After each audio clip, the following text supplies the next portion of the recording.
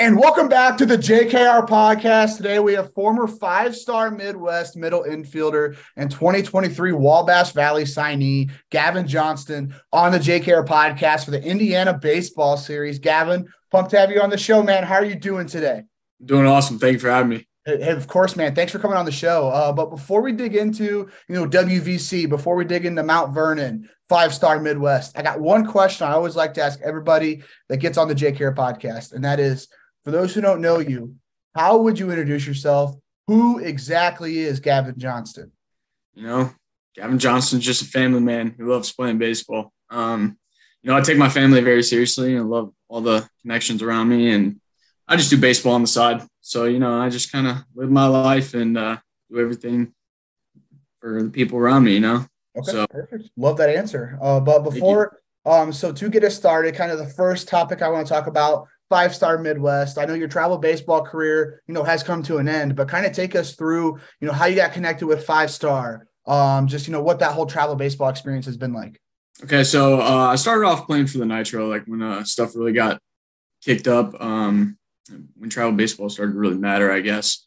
And a couple things just kind of happened. I didn't like where I was in the spot with the program. It's a really great program. I loved my time with them. They compete. They're a really good program, but just me personally, I wasn't where I wanted to be. And it was, I think, the summer of my sophomore year.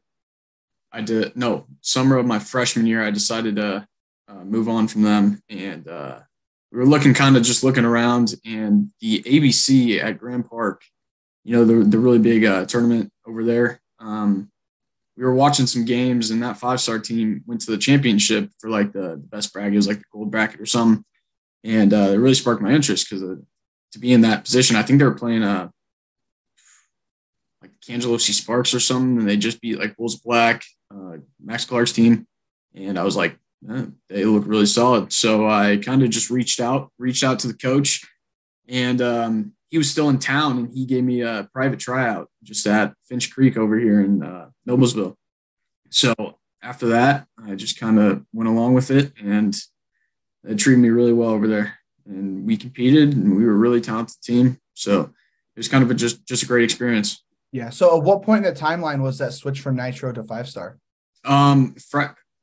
So sophomore summer, I was my first season playing with five-star. I played in the fall of my sophomore year. So I think that's when we got started. Okay. So getting the chance to play for, two good programs there with the Indiana Nitro. I mean, they consistently have good ball players going to the next level, five-star Midwest as well. How would you maybe compare both those experiences when it comes to just the day-to-day, game-to-game, what they both kind of look like? Just what's the comparison between those two programs? They were very similar, except I really liked being with people I didn't know from around this area, if that made sense. Okay. I met a lot of new people with five-star, and they were a bunch of kids from Cincinnati, like kind of all over the place. We had Kentucky, North Carolina, West Virginia. It was kind of people from everywhere. And I think the only thing that separates the two was just meeting people, getting new connections. I felt like I kind of just made a family with more people. Okay.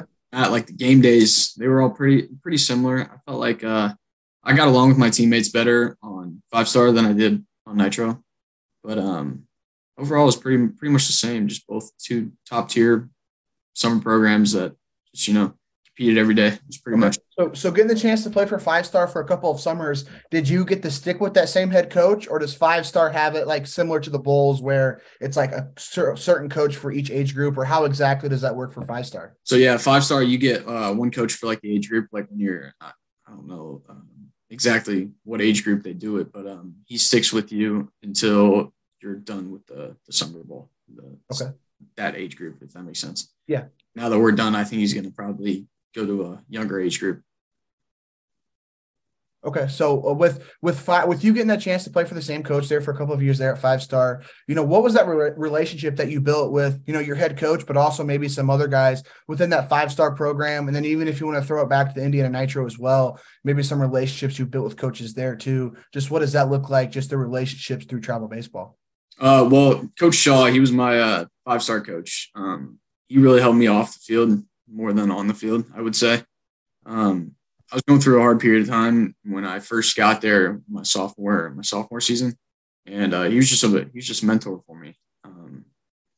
Anytime I needed to talk to somebody, or like if he noticed something on the field, I wasn't letting the game come to me, and just kind of letting all these outside like materials get in my head. He'd always sit down and have a man-to-man talk with me, and just the relationship I built with him was more than just baseball. It was personal. Okay. I have a really good relationship with him, and I love that he took the approach to put me before the game. And I really needed it, because after that I started, actually turning up and doing my thing. But before that, it was kind of just a mental case during that summer. But he was also really good on the field. Just sort of the relationship. It was kind of half and half, like a coach and almost like a father figure. So he was really good to me. And then some relationships from Nitro were my 13-year coach is also very similar to that. He was just kind of a really great guy. I mean, all the coaches that I've run into have seemed to be really good dudes, and they care more about the players than they do the baseball. And I still talk to both of them to this day. One of them was my hitting coach over at PRP for a little bit. I don't see him as much anymore, but both really great people. Yeah. So looking back into your travel baseball career, this can be, again, Nitro, 5-star Midwest, whatever it happens to be. Looking back at your travel baseball career and thinking about just maybe some of those favorite memories that come to mind, whether that's at Grand Park, maybe some relationships you made with some teammates. What are a couple of those just favorite memories that come to mind? My favorite memory for sure is going down to Myrtle Beach with my Fisher's Express team when we were 12. I think we went down there for a week, and we were 6-7-0 going into the last day, and we unfortunately lost in the championship. But just the mix of being a kid, playing baseball, and hanging out with your friends on the beach, it was awesome. We got to do a lot of stuff other than baseball, and that was a really fun experience. Okay. I would go back and do it all over again a million times. Yeah, for sure. So yeah, that was awesome. Okay. All right. So making the transition from travel baseball to high school baseball, there at Mount Vernon, like you said, 13-2 to start the year. Kind of take us through, obviously you had COVID there your freshman year, but take us through sophomore, junior year, and kind of so far here this senior year. Just what's that Mount Vernon experience been like so far? So I actually transferred from HSC when I was right after my sophomore season. So I was at Hamilton Southeastern my freshman and sophomore year. And then when I got there last year, they kind of welcomed me with open arms. It was really good hospitality, and everybody seemed to get along with me. And it was just it was really nice to, go somewhere where you felt accepted. But we ran into some problems. Some teammates didn't like each other. There's a bunch of negativity going on in the dugout. We had a really, really talented team last year and didn't do much with it. I think we were 17-10, and it was pretty much our own fault. It's pretty much just the whole team. We had a couple groups of guys that didn't like each other, and if we would have made the game about the team as a whole, I think we could have been really good. But this year it's just completely different. We all love each other. We go to war with each other every single day, and you can really tell it speaks. We get down, start off the game bad, whatever. We bounce back, and we really, I think we got a really good shot later on in the year. Okay. So being a second year guy there at Mount Vernon, also being a senior heading to that next level, how have you maybe stepped up as a leader, kind of maybe taking some of these guys underneath your wing or whatever it happens to be? How have you stepped up as a leader here your senior year, just trying to, win as many games as possible and make it as far as possible into May? I've really just stepped up trying to lead by example. I really tried to put the team first, and I struggled for the first part of the season. So just making sure I was there for my teammates, whenever they're doing well, I'm happy, not letting my own results shape the way of the game, and, just kind of showing everybody what a leader looks like. I've been just trying to, be the most vocal guy in the room, and just be like an outlight to show everybody what it looks like, not letting anything get in my head, just kind of head down, focus on one goal, one team. We have a really good we have a velo snake name's Cortez. So the culture that we're bringing to the team is just awesome. We have our 12U guys now with the Velo Snake, like the Marauder Baseball Club. They're all bringing around the Velo Snakes. So it's just the culture that we're bringing to the team is awesome. So I'm just trying to be one of those guys to, embrace it and make sure everybody, comes along. So. Okay. So with that Mount Vernon team, obviously they have you going to a very, very good JUCO program there at WVC. DJ Shyman. He told me last week, I can't remember how to pronounce it. Shyman. Going to Ball State, Sullivan, Notre Dame, Heitman, the recent commit to Iowa, Eli, however you say his last name as well. I'm terrible with last names. But, it's all good. It's all good. But with all with you and on those other guys as well, all going to very good next level programs after their high school careers are over. How do you kind of pick the brain of some of your teammates, some guys who have, very similar mindsets, similar styles of play when it comes to, going to that next level? How do you kind of pick the brains of some of your teammates who, are also very, very good at baseball? Me and DJ, we hit together all the time. We used to, in the off season, we were probably together 5 days a week. So we go to the same hitting guy, and we really try to pick each other's brains. Just, what are we doing? Small little mechanical adjustments, small mental adjustments. We just kind of try to figure things out together. And us both being switch hitters, training at the same place, every single day, we got a lot in common. And it really helps having a guy be there for you, just being able to let you know what you're doing wrong, being able to, keep you in check when you're getting, whatever. But we just kind of like to pick each other's brains on, some intelligence stuff, I should say. Just, maybe an approach. We're having a bad approach through the beginning of the season. We both gained a lot of power this offseason. We got a lot stronger, and you could really tell we were trying to overswing, both of us. So, just kind of being there for each other to remind ourselves to, lock in, that's not the goal. The goal is not to hit a home run, it's do a job for the team. So we just kind of like to feed off one another. And then Eli Bridenfell is probably one of the best leaders I've ever met in my life. The kid's taken on the role since he was about a sophomore. He started varsity as a sophomore. Final Four team, actually. They went to semi-state, played against Jasper, and he's really he took on that role last year. So just, seeing him and seeing the way he leads, I like to pick his brain about how to be a better leader. And, he overall just makes me a better person.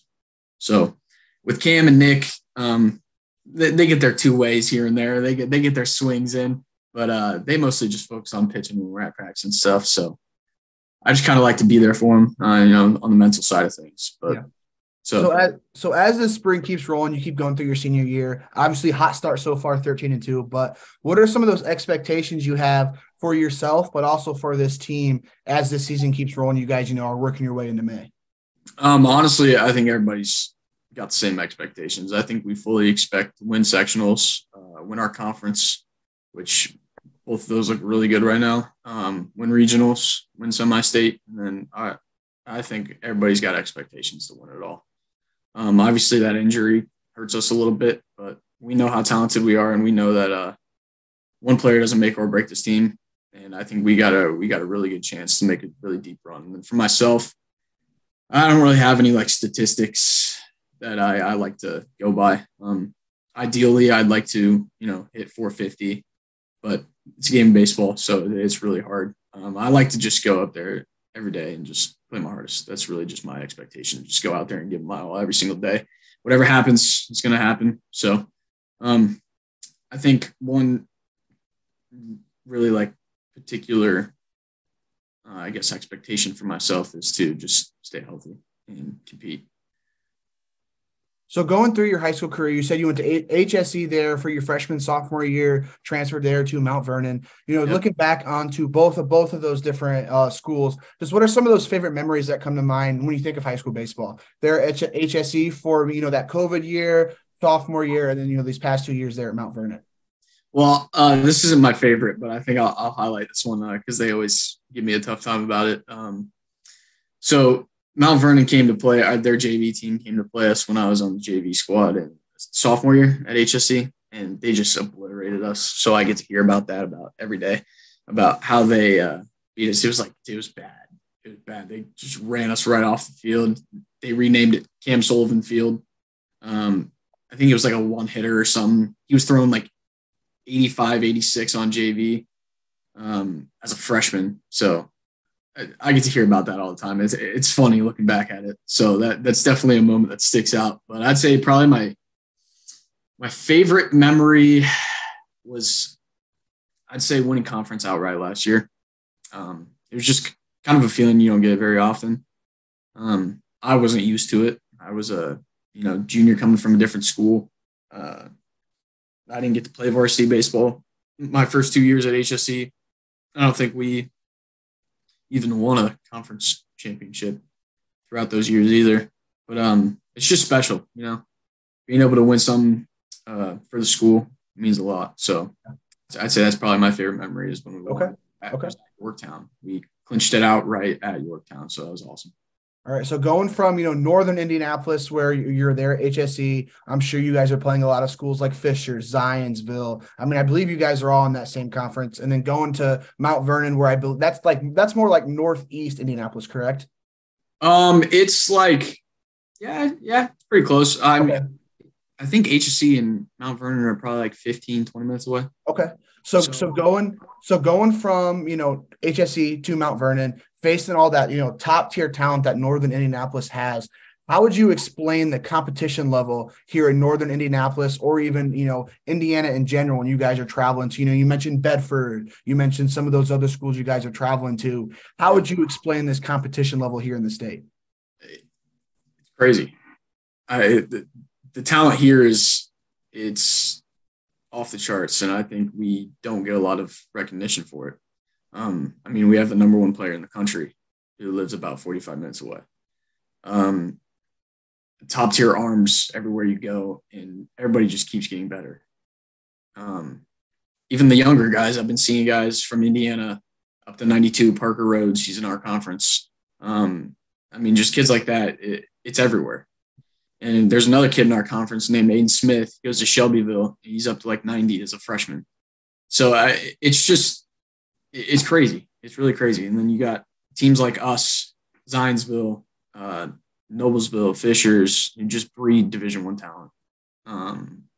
I think you've got 5, 6 at Zionsville. You've got 5 at our school. More kids coming up. So it's just like everywhere you go, you find some dude. So it's really difficult. Yeah. But yeah, I'm sure. It's fun. It's fun. Oh no, competition a lot better. 100%. Like I grew up in Northeast Indiana, and obviously, if you look at it in today's classes, there's really not that much great talent coming from that area. So I can't imagine every game you're facing upper 80s, lower 90s. I'd be like, shoot. But so you mentioned Parker Rhodes, who's in your conference, so I'm sure you faced him a couple times. You said Cam Sullivan kind of shut you down there your sophomore year with a one hitter when they came up there. So with you going through these 3 years of playing Indiana high school baseball, who is the toughest AB or the toughest couple ABs, the toughest pitchers that you've had to face so far here in Indiana? Nick Heitman, it's not even close. Okay. What live ABs? Live ABs. We have an indoor facility. It was gifted by I don't even remember, but it's really nice indoor turf. And Nick Heitman is disgusting. Okay. All right. Well, okay. So beyond guys on your team, beyond Heitman, I want to know who that toughest competitor has been in game. I'm going to have to think about this one. Parker Rhodes, not him. I haven't faced him yet. Oh, okay. I think we play them in 2 weeks. So, wow, this is difficult. I'm trying to think like summer. I'm gonna try to give like an Indiana name.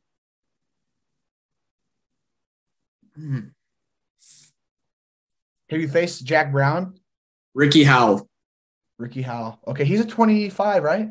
No, he's 23. He's coming to Wabash Valley. He's like a dual commit with. Oh yes, I saw that the other day because he's Yeah. a dual commit to WVC and IU, right? Yep. Okay. I'd say Ricky. Okay. We grew up playing against each other. He was the kid that always threw really hard when we were young, and he's got some good stuff.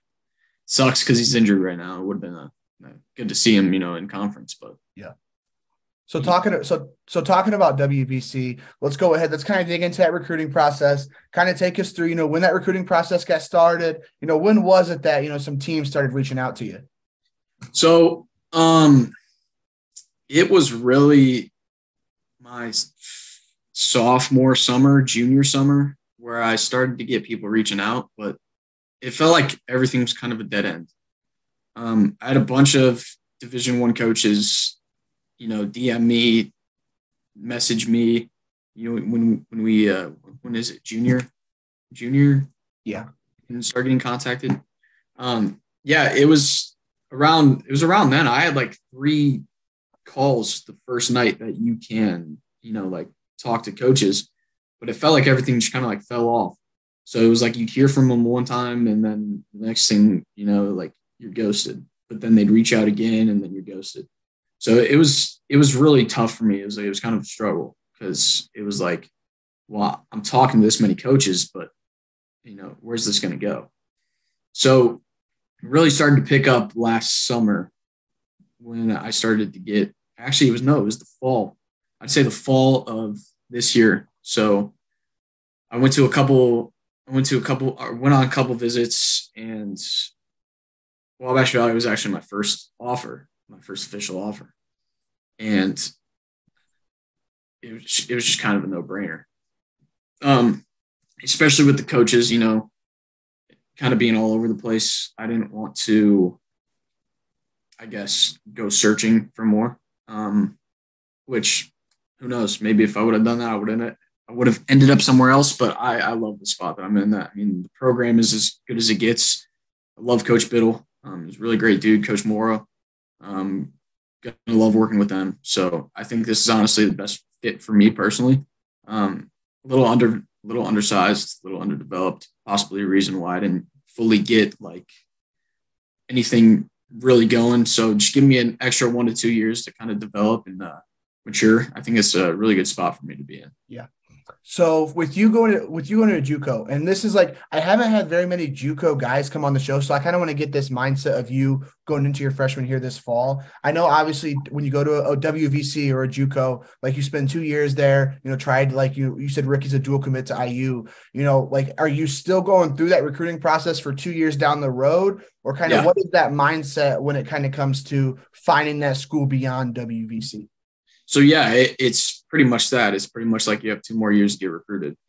I think my mindset on where I'm going to end up is just kind of the same as it always was. Just kind of go play your game and see what happens. I don't really have like specific look on where I want to go yet, but I'm just kind of gonna see where the wind takes me. Okay. Go there and compete, and then see what happens. Okay. So before you got that WVC offer, obviously you said it was a great fit. You kind of, knew it was a no-brainer.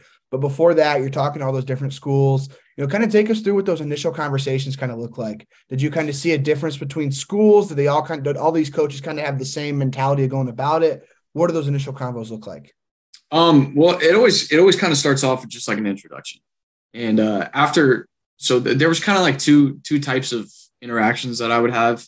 They would reach out, and I had a couple coaches ask me like if I was committed. So like the first thing they'll ask is like, "Hey, are you still on the board?" And then you give like a short little answer. Just reach out, thank them for reaching out. Blah blah blah. And it was always kind of small talk. It never really got like deep into the conversation unless they were really interested. I remember one coach. He was like, "Are you still committed?" Or are you committed? And I was like, no, and just a short little answer. And then he invited me to a camp. So it's kind of all over the place. But when I really started to try and get recruited, I would send the coaches out just a video and just introduce myself. And after that, I'd get a response or I wouldn't. And then when I did that, I started getting a lot more phone calls. But like right when junior year happened, where you could contact coaches, first coaches were like, "Hey, Gavin, so-and-so, can we hop on a call later?" So it was just kind of like right to the point, short and sweet. And then you hop on a call, and I actually hopped on a call and then never heard from the coach again. Personality thing, maybe. I don't know. It's weird. The recruiting process is very, very odd. Yeah. Maybe I found a different guy. So yeah, it's really like questionable. You don't really know what you're going to get. It's kind of different everywhere around. And like Coach Biddle at Wabash Valley was really interested. So he was like, "Hey, let's get you out as soon as possible." So like I texted him, I sent him out my video, to introduce myself. He was like, "Hey, can we hop on a call here in a couple of minutes?" And I was like, "Yeah, of course." So we hopped on the call and then set up a date for me to get a visit. And that was it. Okay. So after that visit, how long was it before you actually did commit and kind of knew that WVC was, that no-brainer that you said and knew that was the place for you? It's actually a funny story. I wrote out I wrote it out like in my notes, like my commitment, see if it sounded right. So I did that the day after. Nobody knew about it besides me. It's probably still in my notes, but I think when I called Coach Biddle, it was about 2 weeks afterwards. So it was pretty soon. I sat down, kind of weighed my options. I ended up not being able to play in the fall. So I was like, the fall was going to be really big for me. I got off to a really hot start, actually. We played a little scrimmage against 5-star fall team with like Cam Sullivan and all of them. Started off really hot, and then I unfortunately couldn't play the rest of the season. So I was kind of like, after that, let's get it on the road. Yeah. So with you being an Indiana guy going to WVC, obviously you mentioned Ricky earlier. I know Josh Adamczewski, Matt Santana. I mean, I know Luke Dykman just committed there as well. I mean, or Diekman, whatever. But what are some of those relationships that you have with some of your future teammates, guys who are, in your 2023 signing class, maybe some guys who are freshmen there now? What are some of those relationships you have with future WVC teammates? I'm brothers with a lot of them, honestly. I've known a lot of them for a long time. Matt Santana, I've known for a pretty long time. He's actually drove all the way from Lake Central, the region. I forget where he lives exactly, but he drove all the way from the region to come down and hang out with me. We actually met through a mutual friend. His name's Cade Langhorst. He's going to Ball State. We were over there at his house one time. And other guys I've played with, so I have really good relationships with them already. Like Christian Brown, he goes to Center Grove. We were on the same team for a couple of years. And then I've got one of my 5-star teammates going to Wabash Valley. Actually, 2 of my 5-star teammates going to Wabash Valley. So I'm brothers with a lot of kids that are going there. The relationships, we're just really good friends. We already have a really good, upbringing coming. We're all getting to know each other. We got a group chat. So it's awesome. I love it. I love the kids that are. So as we talk about relationships, we've talked about that coaching staff, Coach Biddle, just the conversations you've had with him. But, what is that relationship you have with Biddle, some of the other guys on that WVC coaching staff, and how maybe it's evolved since you committed and, have officially signed to WVC? Well, it's pretty baseline, I'd say.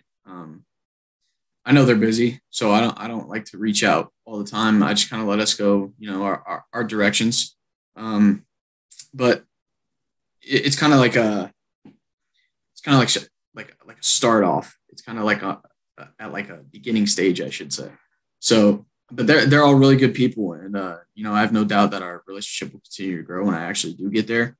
But I kind of just let them do their thing right now. And, kind of mutual back and forth. I don't want to be one of those guys that's annoying them before I get to campus all the time, making sure my scholarship's still there. Hey, coach, are we good to go? So I just kind of let it roll. Yeah. Well, I mean, like you said, pretty busy. I believe on the last PG rankings I saw, I think they were like number 8 in the country when it comes to a JUCO program. So I'd say, you're right. They are probably pretty busy, winning games and stuff. But yeah. But last PG doesn't like us. What? PG doesn't like us very much. Like the coaches poll and everything they have in baseball. We're second, like in the. Oh, really? Okay. Yeah, and then PG's just they don't like us. Yeah, I see the PG JUCO rankings all the time. I guess I don't see the PG. I mean the JUCO rankings on many other sites, but I see it on PG all the time. And I was like, oh shoot, like WBC's in the top 10, but I guess I'll have to follow closer as this season winds down and they get maybe closer to a championship. But last baseball segment here, kind of want to dig onto the on the field play, and then like I said, like to end it off, we'll talk about the personal side of things like passions, motivation, stuff like that. But you are a shortstop and a second baseman. That's what it says on PBR. That's what it says on Perfect Game. So what is that plan as you get to that next level? Like, are you planning on staying at shortstop, maybe moving over to second base? What does that kind of look like? So as of now, the last time I talked to Bill, he wants me to stay at shortstop, but we got to clean up the arm. I don't have the most powerful arm, and at that next level, it's huge to have the plus arm tool. I got really good feet, really good actions in the field, so that's why he wants to keep me at short. But my plan is to just get on the field. If spots open at shortstop, I'll take it. If spots open at second base, I'll take it. If spots open at third base, I'll take it. Put me in the outfield if you need me to. I just try to be an athlete. So, whatever happens is going to happen. And I just want to get on the field as soon as possible. So, So my plan is to stay at shortstop, but I've played both like my whole life. So whatever works. Okay. So with you playing both your whole life, let's say, you're looking at the lineup card, you're playing second base, you're playing shortstop. Is there a mindset change when, you're on the left side of the bat compared to the right side? Like, what does that kind of look like, just in terms of like, playing two different spots there defensively? It's pretty subconscious, honestly. Like I move a lot better from shortstop, but there is a little bit of a game plan. At second base, you got a lot of time. So I kind of just try to let the ball get to me. Sometimes that hurts me. I don't know why. I let the time thing kind of get in my head, and sometimes it ends up taking a bad hop. But like at shortstop, you got to go. So I just make the plays instinctually. It's like if I see I'm running up to it, whatever. But I got, for the most part, just field the ball and throw it. Just simple approach. So I don't overthink it too much. I just kind of go play my game. Yeah. So flipping around to the hitting side of things, what is that approach? Let's say you're on the on deck circle, you're walking up to the batter's box. What's going through your mind at that point? What are you trying to do with each at bat? I'm just trying to attack. Early on in the season, I was very, very, very passive, and it really hurt me. So my mindset right now and my approach is just attack. Don't strike out. Don't get to two strikes. Just get a bat on the ball. I am really good when I put the ball in play. I think there's some stat that I've been looking up to try to help me, stop striking out. And my batting average with balls put in play is like 580 or something. So as long as I'm not striking out, like I'm pretty much getting a hit. So I just need to be I'm just trying to be more aggressive. And, in that on-deck circle, I'm just trying to get the pitcher timed up. But, when in doubt, when I step in the box, I don't think about any of it. I just compete. If it does get to two strikes, I have a two-strike approach. I have a two-strike swing. It's pretty much just shorten up. I don't have a high leg kick. I barely lift my foot off the ground. Get into a shorter, like you've seen Juan Soto swing. I kind of have like get into my legs. It almost kind of looks like Max. Honestly, Max, he has his new like no wasted movement swing, and it's awesome. I looked at that and it works. It's why he's the best player in the country. But when in doubt, just go up there and compete. Yeah. I went to the Franklin Mooresville game twice this week. Obviously, you got Hogan Denny, Hudson Devon, Max Clark, Brendan Oliver, don't want to miss him out. And, even Hogan's little brother, tearing it up as a freshman. But I wanted to make sure I wanted to see those games. Both games I went to, I realized I feel like 8 out of the 9 guys in that Franklin lineup have now changed their batting stance to be pretty much exactly like Max. Yeah.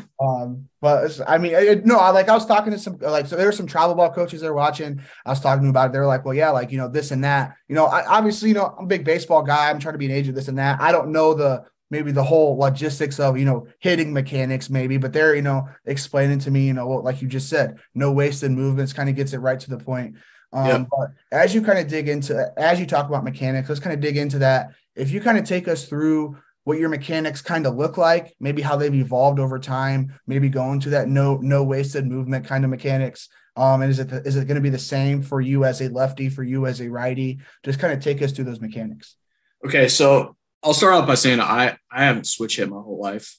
I started when I was actually 12, so it's been a grind. My left-handed swing when I was 12 years old was terrible. It has evolved just to an extent that I honestly can't even comprehend.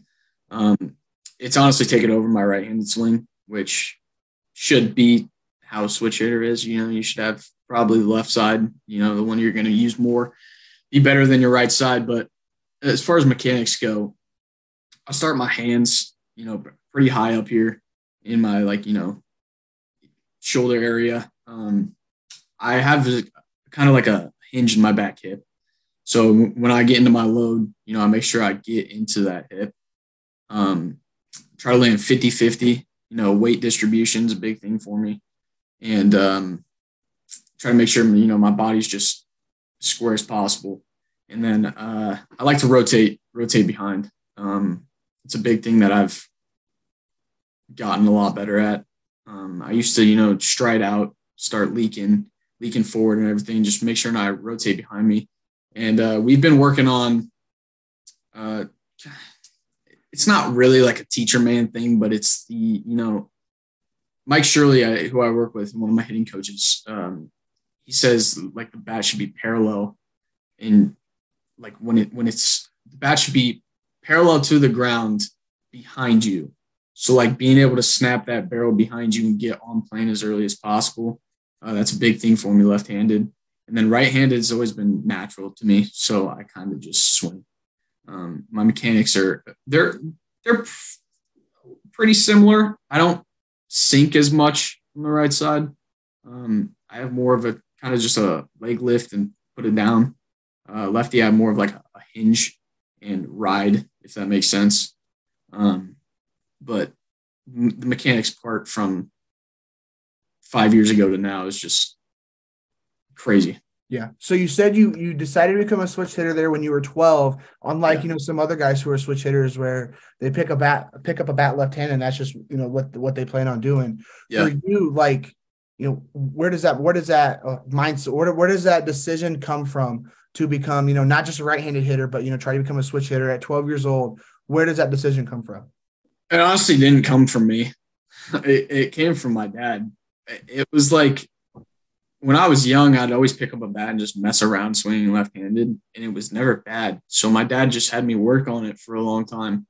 And until I got comfortable enough to start swinging in game, I would if we were up big and, I'd already had a good game, I'd just switch over to the left side, just taking one at bat left-handed. So that started when I was 12 years old, and I was smashing baseballs. I think one game, I hit a double to the wall. I was like, Dad, I need to hit left-handed. So it was kind of started off as a joke. Like we were winning big, then I'd hit left-handed in the game. And then I felt like I could be good at it. And I'm all about the challenges. So I wanted to challenge myself to be able to do it. And the older I got, the more me and my dad realized, it's a tool that not very many people have. I think it's an added tool to 6-tool athlete. I think if you're a switch hitter, it kind of gives you like a tick. So I always knew it would be good for recruiting if I could, become a switch hitting middle infielder. Yeah. So it was kind of just something we messed around with. And then me and my dad kind of just, came to the conclusion that why not? Yeah. So you mentioned Mike Shirley there. He is the White Sox scout, correct? Yep. That's what I thought. So for you going and, having him as your hitting instructor, building a relationship with a guy who's, scouted guys for years, so far up there in that White Sox system, how do you kind of pick the brain of a guy like that, going through maybe some different drills that he's taking you through, going to his facility? Just, how do you pick the brain of a guy who has so much experience, working with minor league ball players, working with just professional ball players in general? How do you kind of pick his brain? I really just try to listen to everything he says. Everything he says is directed with a purpose, and I just try to make sure I consume as much knowledge as possible. I know he's a busy guy. There's times where I've texted him and it takes him a long time to respond. So I just make sure that I'm in the right line with him when we're together. So we're always in a group of like 10. I think my group had just an absurd number of good players. I mean, Nick was in my class. Colin Lindsay was in my class. A bunch of just big name guys. Max was in my class. So it's just like we all know he's the best around. Just asking a bunch of questions. That's one thing I like to do to pick his brain is just ask a lot of questions because I'm not afraid to do so. And the more information you get, the better player you're going to become. Yeah. It's really nice having that in your back pocket. Yeah. So as you talk about your dad, as you talk about Coach Shirley, and obviously with you going to a great program like Mount Vernon, signed to Wabash Valley, one of the best JUCOs around, I'm sure you've had, a bunch of influential people within your career. But if you could choose maybe 2 to 3 people who have been the most influential within your career, who would those people be, and what would be the reasonings for them being so influential? Honestly, I just have one, and just be my brother. I watched him grow up playing the game, and he's done a lot for me. So he introduced me to the game. He's shown me the ways of the game, and just watching him grow up, become a Division I athlete, go to pitch at a big school, it was awesome. So I always wanted to kind of follow in his footsteps. And that brotherly competition. I always tried to be better than him. I always want to be better than him. So just my brother in general has just been awesome. It's great to have somebody like that in your life. Yeah. So as you go through, the rest of your senior year, go through this summer, and then get to that next level there at Wabash Valley, if you kind of had to put an emphasis within something within your development, what would be that key thing you're wanting to work on within your development? I would probably say my run tool. My run or my arm tool is probably the weakest of all the tools that I have. I run like a 6'9" right now. I think I'm probably up to like 6'8". But if I could run a 6'5", I would be a just completely different ball player. So I'm trying to figure out how to do that. And then also if I want to stay on the left side of the infield, I got to be able to throw the ball harder. And also that gives you other options. If you throw the ball hard, you can get moved to left, right, center field. You got the arm from the outfield. You can play third base. And if all goes wrong, you can pitch. So I think that would probably have to be my top, because I think I'm like 84 across the infield. That's like when I'm throwing the ball like as hard as I can. So it's just a really nice tool to have. To be honest, you can throw really hard. It's just a really nice tool to have. So I'd probably say that, probably my arm. Okay, so you kind of dug into what my last baseball question would have been, but I guess I'll just ask it and see if you want to go a little bit further into it. If you were a scout watching your game, what would be that personal scouting report you'd write up on yourself, just the entirety of it? Your hitting, your base running, your fielding. I guess, those 3. If you were a scout watching your game, what would be that personal scouting report? Honestly, I'm not a power guy. I can hit a couple home runs here and there, but I live gap to gap. I hit a lot of doubles, hit a lot of triples. So I kind of just slash all over from both sides. Right hand has got a little bit more power, but nothing too special. Hit pretty much every pitch.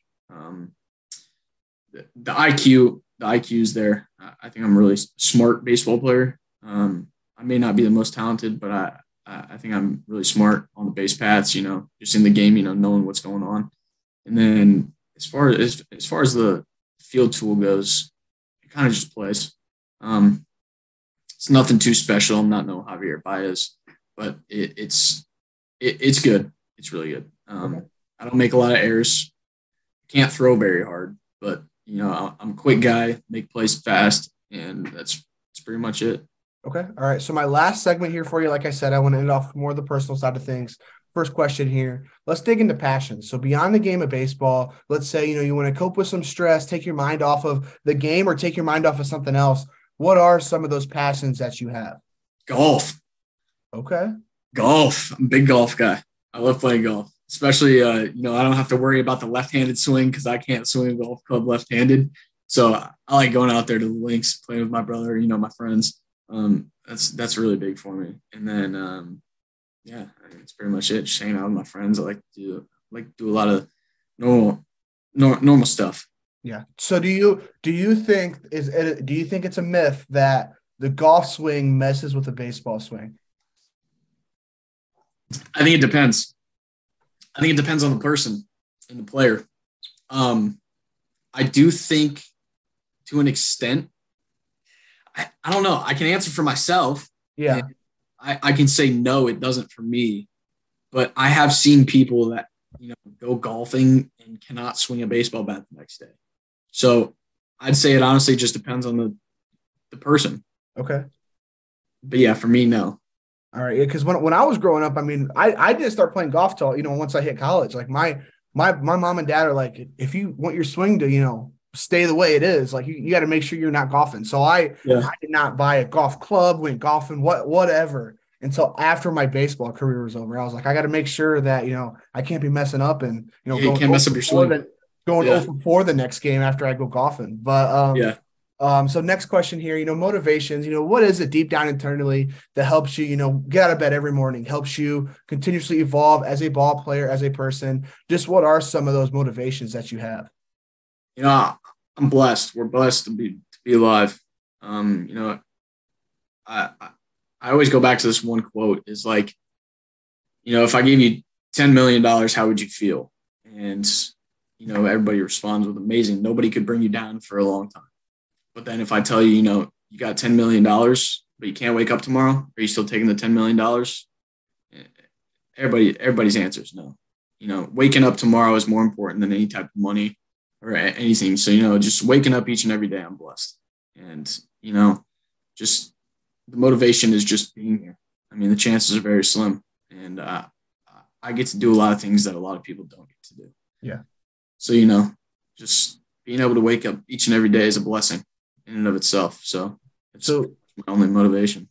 So taking that question a little bit further, let's say, perfect picture, 20 years down the road, everything's going right for you. You continuously, to wake up that next day. What is that perfect picture of your life here in 20 years from now? So I'd be 38. Wow. If everything goes to plan, I'd love to be retired. Just done with everything. Have a family, beautiful family. Live in a beautiful house. I'd like to say a couple houses. Let's have a couple houses. Yeah. Always got to shoot big. Have one here in, Fishers, McCordsville, Fortville, and then, have a couple here and there, maybe one out of the country or something. But I hope in 20 years I'm retired and don't have to worry about anything and just live the rest of my days out like I want. There we go. Good goal right there to have, a couple houses, maybe a couple houses in different countries. But yeah, hey, that would be awesome. But no, I got 2 final questions here for you. I'll just ask them back to back. That way you got them both. Go-to playlist. We just talked about, that long drive to Bedford. What's that go-to playlist on a long road trip?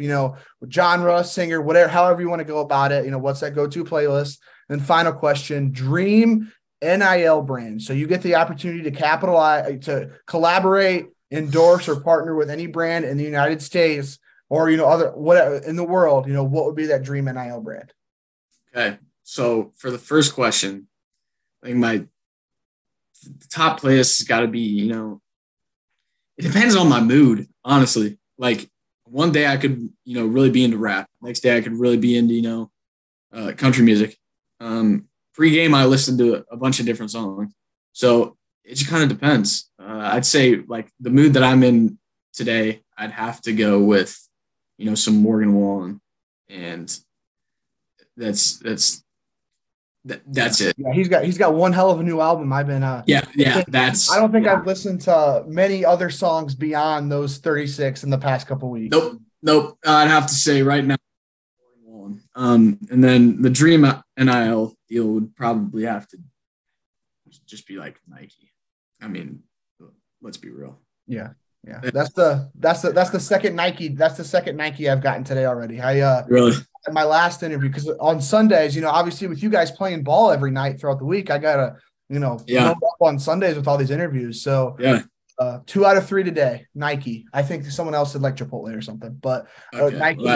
Nike's got to be the most answered, the biggest answer for that question. Yeah. Honestly, I couldn't even think of a brand, so I was just like, throw it out there, Nike. Yeah. I mean, obviously, if you have some sort of endorsement deal with Nike, I mean, you're doing something right. But no, man, that's of course that's the final question here for you on the JKR podcast. Really appreciate you coming on the show. I do wish you I want to wish you the best of luck, as you go through the rest of your senior year, head to Wabash Valley and then beyond that, wherever you end up going. Just best of luck for the rest of your career. And again, just thanks for coming on the show. I appreciate it. Thank you so much.